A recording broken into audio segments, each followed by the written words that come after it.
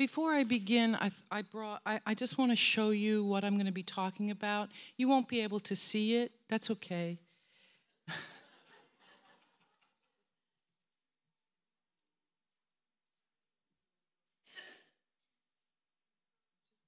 This is like the real thing. That's not real. I mean, not the same.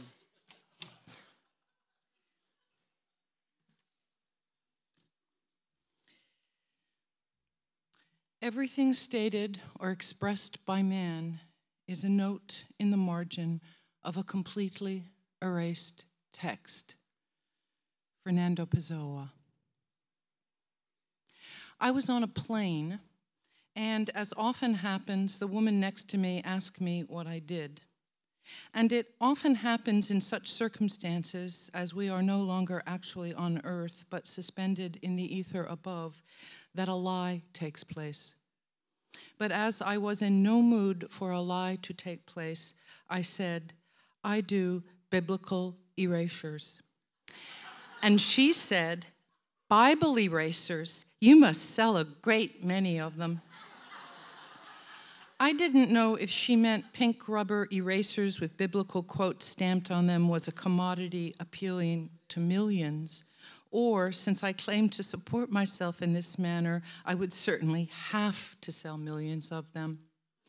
But as I was still in the truth-telling mode, I said, actually, I haven't sold a single one.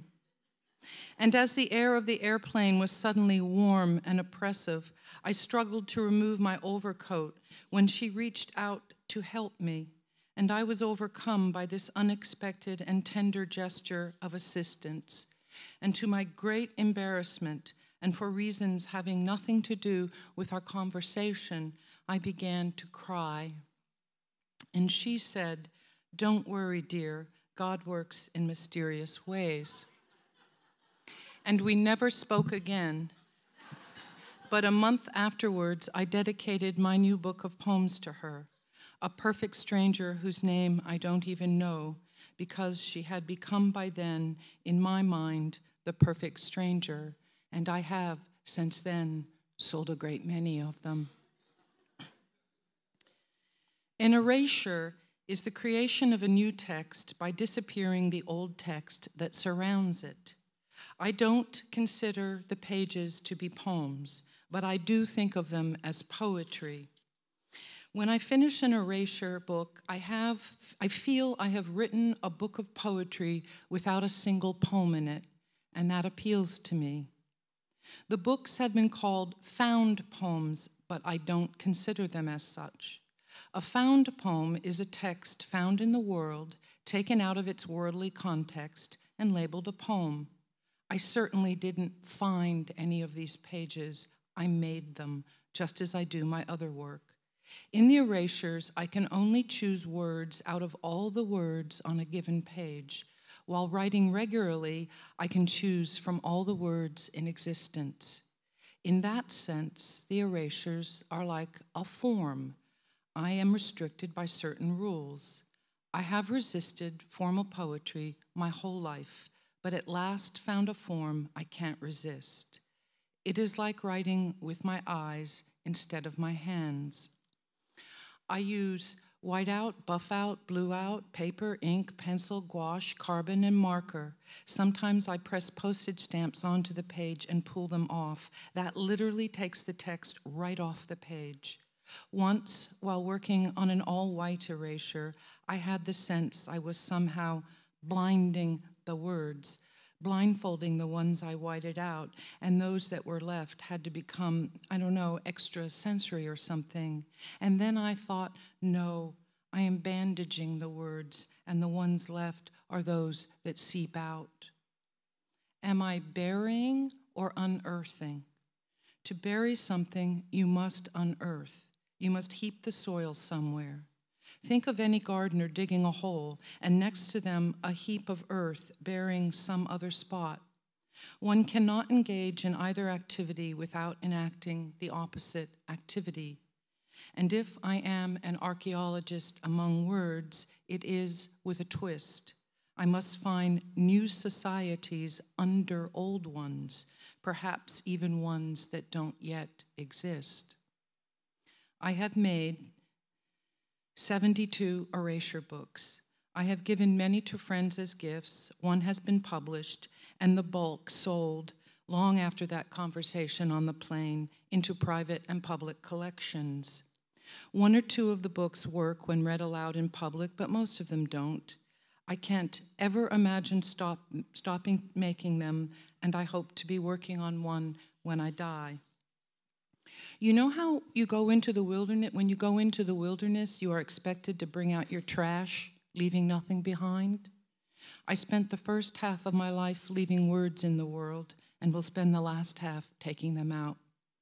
After all, when they asked Neil Armstrong how he felt about his footsteps being left on the moon, he said he'd like to go back up and erase them. I call them erasures, but elsewhere they have been referred to as elision books, hyper-editing, cross-out, and, my least favorite of all these unfavorites, creative defacement. They are texts made by getting rid of in 1,001 ways surrounding pre-existing text. Governments call it censorship. I do not know their origin, but any reasonably intelligent person can imagine a worker in a censorship office censoring letters mailed from the front line who, to relieve the tedium of his job, merely thought to himself, if I wanted to, I could make this letter say some strange things in such a way that it would actually be more interesting than what is being said now. Or a government official deleting highly sensitive material in a document in preparation for releasing the document to another party or to the public. And the difference between these two imaginary scenarios is that one end is aesthetic and the other is political. And in 2014, these two ends are still the only ends of this act, though postmodernism has obviously conflated both ends in the erasure work of a great many visual artists, such as Jenny Holzer. To take only one example, an exhibition of whose I recently saw in a museum, and which was comprised of a great many blown up and censored documents of the United States government. And though Ms. Holzer has produced work in the past I am inordinately fond of, it had been a long time since I had seen such a thoroughly boring exhibition. The one I want to talk about is Tom Phillips, because the aesthetic ends of erasure, everyone agrees, begin with Tom Phillips and the artifact that was slowly and surprisingly to become his life's work. An artifact I am loath to talk about because it must be seen to be believed by being experienced, but I will do the best I can to speak briefly of this work of art. One, I came to myself in the 1980s when reading an issue of Art Forum in which prominent artists were asked to name what they considered, privately and personally, the greatest work of art of the 20th century, and the writer William Gass named Humament by Tom Phillips. This is Tom Phillips' Humament. In the mid-1960s, Tom Phillips was inspired by William Burroughs' cut-up texts, the ones the American writer made by cutting up newspaper text and rearranging it. Phillips used British newspapers to the same end, but was soon determined to take the whole thing further. He set a rule for himself. He would buy the first book he came across that cost 3 pence. He found for 3 pence an old used copy of a Victorian novel he had never heard of called A Human Document by William Hurrell Mallock, printed in 1872, a novel Phillips discovered had been so popular in its day that the edition he purchased was in its 7,000th printing. And so began the collaboration of Mr. Phillips and Mr. Mallock, the original author. Beginning to erase text using ordinary pen and ink, Phillips soon switched to gouache and watercolor and began to paint each page of the 367-page novel, at the same time leaving selected exposed text, so that the treated novel became an illuminated manuscript, often compared to the work of William Blake and now owned by the Tate Gallery in London. The book was first published in book form, such a funny thing to say, in 1980, and it is a novel within a novel, so to speak, a narrative made out of another narrative, though many of the pages stand alone as poetic or philosophical text. There's a character, Bill Toge, T-O-G-E, whose name Phillips could only use on those pages where either the word together or altogether were used, the requisite T-O-G-E being found in either of these words. To quote Phillips speaking of this feast of a book, "It is the solution for this artist of the problem of wishing to write poetry while not in the real sense of the word being a poet. He gets there by standing on someone else's shoulder." This quote remains in the present tense because Philip has never stopped working on the novel, though finishing his first treatment of it long ago. He continues to treat the novel page after page, never repeating his previous treatments, not to mention a complete opera score he made out of the novel. To this end, of course, he needed more copies of the book, and by 1997 had 15 copies. He has done 20 variations alone of page 85.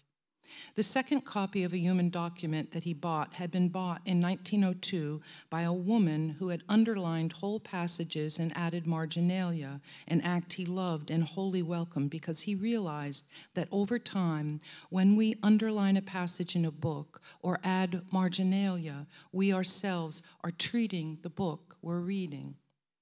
As Mandelstam once said, "Erase everything you have written, but keep the notes in the margin." Phillips soon realized that he was engaged in a great act of deconstruction, to use the byword of those days. And beyond all of this, and much more, which I am not even bothering to mention, he realized that he was engaged in a paradoxical enactment of Mallarmé's famous dictum that everything in the world exists in order to end up in a book. Even books exist to end up as books. He also discovered the original Victorian novel, A Human Document, is mentioned in a novel by Dorothy Richardson, which is where my life comes in, perhaps, maybe, for no one can ever really tell when a thing or where a thing begins. Dorothy Richardson, who lived from 1873 to 1957, was a novelist who was an intimate friend of H.G. Wells and other avant-garde thinkers of the day, all of whom encouraged her to write. She wrote a series of autobiographical novels and became a pioneer of the stream of consciousness technique, and Virginia Woolf credited her with inventing the psychological sentence of the feminine gender. But she was almost completely ignored and forgotten till the feminist heyday of the 1960s and 70s, when she was champion and rose from obscurity to become the feminist avant-garde darling that she, well, always was. In the early 1980s, when I was teaching at Bennington College, I had a remarkable student named Lisa Conrad, who is now a visual artist and librarian living in San Francisco. At some point, I no longer remember when, she sent me the photograph of an installation she had erected on the outskirts of San Francisco. A corrugated iron billboard with lettering punched out on it from a text by Dorothy Richardson. I liked it so much and was so moved by the text that I put it in a little plastic frame and hung it on my wall. And though I have moved many, many times since then, it remains this day on my wall. This is its text. If still astounding, being alive, enough would lie, everything one did, instruction, astonishment. There was a typo, it's would die. If still astounding, being alive, enough would die, everything one did, instruction, astonishment. I did not realize until preparing to talk to you today that the text is an erasure. Years before I myself began doing erasures, I stared at one every day. You see, discovering Tom Phillips did not lead me to erasures, nor did Lisa's billboard, or did it, nor did the Vermont College graduating lecture by my Other remarkable student, Natasha DeShomer, a photographer, who showed us on a screen erased pages, which I remember as predominantly in a single color, such as bright scarlet, with only a single word or at most two left visible, home, say, or nest. Natasha's work took my breath away. I remember silently weeping in the back of the room, but she was much, much more of a minimalist than I could ever bear to be. No, I think I only sensed then that this using pages of one book to make another book, had more possibilities than I had ever dreamt of.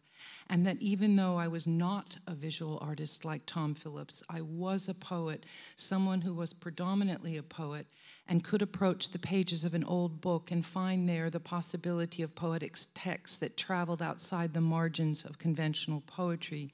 And this was a place I very much wanted to inhabit for the single reason it felt like home. I am not, and never will be, the great visual artist that Tom Phillips is. But I can, and this is possibly the boldest statement I have ever made, find in 5 minutes poetic texts that it takes Tom Phillips 6 months to find. My text finding limit is 10 minutes. Mr. Phillips is 1 year. You see, I don't actually read the books. I don't read the text, unless the book is very, very, very interesting to me, and that has only happened twice in 15 years. The only way I can describe it is like this. The words rise above the page by, say, 1/8 of an inch, and they hover there in space, singly and unconnected, and they form a kind of field, and from this field, I pick my words as if they were flowers. And so, one day in 1998, for $3, I bought a soft, small leather 19th century book, and using an ordinary black pen, began crossing out words. It's crude, to be sure. I don't care. My first 15 books are very crude indeed. I learned as I went along, and I am learning still. I took off on my own private path, and I have never looked back. At some point, I discovered I had a secret bond with whiteout. Perhaps I have lived through too many blizzards. At some point, I discovered you can't use graphite unless you use a fixative. I discovered gouache because Joshua Beckman mentioned he was using it. At some point, I began to cut out pictures from other books and paste them into the pages of my books to collage text and image. At some point, I heard other writers were doing the same thing. I heard Jen Bervin had done Shakespeare's sonnets, Nets, and Ronald Johnson, Paradise Lost, Radios. But I liked my obscure little books. I had no interest in famous works. I discovered Thomas Jefferson had done it, and that Susan Howe, Matea Harvey, Shrikant Reddy, and Jonathan Safran Foer, among others, were doing it. I became friends with the visual artist Will Ashford, who had been doing for years exactly what Tom Phillips was doing without ever having heard of Phillips. Imagine the ultimate artist's crisis. To labor for years over what you believe to be a unique form and then find out someone else is famous for the same thing. Mr. Ashford did stop working for a while in his shock and then got on with his work, picking up where he had left off. Why stop your own joy from unfolding? At some point, I became involved in an erasure correspondence with my editor, Joshua Beckman. We erased, over 6 years, the entire Flaubert-George Sand correspondence. We did it by mail, the same form in which they had corresponded. He was Flaubert, I was Sand. 4-page letters were reduced to 2 lines. Light along the river, and I walked pretending I was a tide, in thin exaggeration, alone. I love being particular. One existence, what a task. A little note from your north wind, adieu. Without knowing that Phillips redid his own pages, with no knowledge of that at all, I found a second copy of a book I had previously erased and jumped at the chance to do it all over again, to see if I would erase a single page in the same way. No, I didn't. I couldn't. It was, as Phillips said, a feast. But it doesn't interest everyone. Most people I have found are either horrified or bored by it. Visual artists will turn the pages of an erasure book and not read the text. They will only look for visuals. Nothing else interests them. I find it amusing. Poets I thought would be interested tell me to my face they don't like it. I love it when that happens. I love loving something so much you simply don't care what other people think.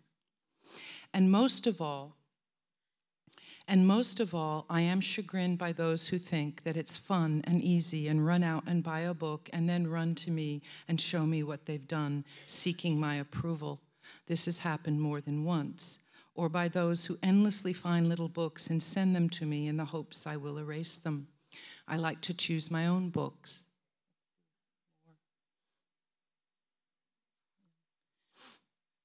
You see, I am not encouraging you to do this because it is exactly like art. It is a private journey. We can be inspired and we can be influenced, but the predominant note of any journey must be found in the quiet unfolding of our own time on earth. That said, I will say this. 8 times out of 10, an erasure of a poem made by the author of that poem will be better than the original poem. It is sometimes called revision, but of course, you cannot actually read the original poem. You can only look at the words.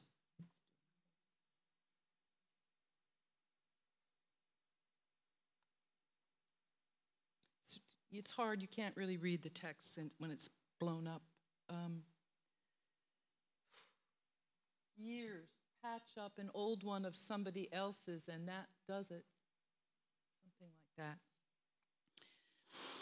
I will now add, you can go through all to the end now. I will now add, as an addendum to these remarks, the information, quite logical, that erasure is not exclusive to written text. Bill Morrison's film Decasia is a film erasure made entirely by editing decayed film stock, old film from a variety of sources that had decayed throughout time to the point of being burnt out or erased, and as such is a complete and unique erasure experience. But be forewarned, the film will either change your life or you will not be able to endure it to its end. It is a litmus test of how you react to erasure. And the same might be said of William Belinsky's The Disintegration Loops, music created when Belinsky attempted to transfer old tape loops from analog reel-to-reel tape to digital hard disk, but the tapes were old and they were disintegrating. The music was dying, says Belinsky in his liner notes, but he kept recording and documenting the death of the loops. And as it happened, he was doing this on the morning of 9/11, and there you can see on your YouTube, you can listen to the music while what's happening across the river is being filmed. It's absolutely extraordinary. So sometimes we just stumble upon an act of erasure and recognize its beauty and seek to preserve it, seek to preserve that which has not yet been preserved. We make compositions out of decompositions. And who can forget the famous Erased de Kooning by Robert Rauschenberg, when the savvy young artist, again working in the heyday of deconstruction, was given a drawing by William de Kooning and took an eraser and erased most of it and promptly sold it for boodles as a Rauschenberg cum de Kooning. And who can forget? And who can forget? I can, you may be thinking, because I never knew any of this before, or I can because none of this is of interest to me or changes my life. So I can forget. And that, my friend, is the art of erasure as it is enacted in your own life and all lives. Life is much, much more than is necessary and much, much more than any of us can bear. So we erase it, or it erases us. We ourselves are an erasure of everything we have forgotten or don't know or haven't experienced. And on our deathbed, even that limited and erased whole becomes further diminished. And if you are lucky, really lucky, you will remember the one word, water, all others having been erased. And if you are really lucky, you will remember one place or one person, but no one will ever, ever read on their deathbed the whole text intact and in order. First, your life is erased, and then you are erased. And don't tell me that erasure is beside the point, an artsy fragment of the healthy whole. If it is an appropriation, it is an appropriation of every single life that has preceded your own, just as those in the future will appropriate yours when you are gone. And they will appropriate your very needs, your very desires, your gestures, your questions, and your words. Or so I believe. And I am glad. What is the alternative? A blank page. I am all the book remembers of itself. I will now read an erasure of this talk. I call them erasures, and so began, because lips never stopped working, for one can never tell an intimate rose from the remarkable habit of crude time. Thank you.